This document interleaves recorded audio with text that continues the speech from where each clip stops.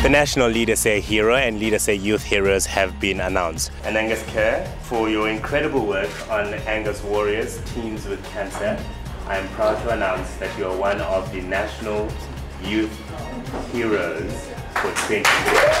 Well, a special morning out in Tafelberg. Angus, listen, where to from here now? When I got diagnosed with cancer, I didn't know what it was, didn't know what to do. There was no one for me. I want to be there for people. You really are an inspiration. Keep the good work going, and we look forward to checking in on you in a couple of months' time.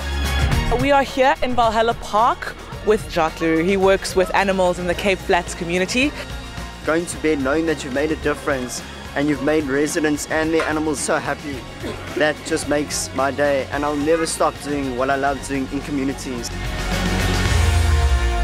Yeah, we're down in the deeper south part of the Cape Peninsula at the Red Hill community. So much potential amongst the children here, and somebody who's realizing that potential is Bayiswa. She's taken it upon herself to get a library going, a reading scheme going, and taking these little kids who've got tough life, tough opportunities, and giving them a little bit more hope, giving them some education. It will big difference, because I'll make sure if maybe the money I get will fulfill, I get internet, I get more computers for the children.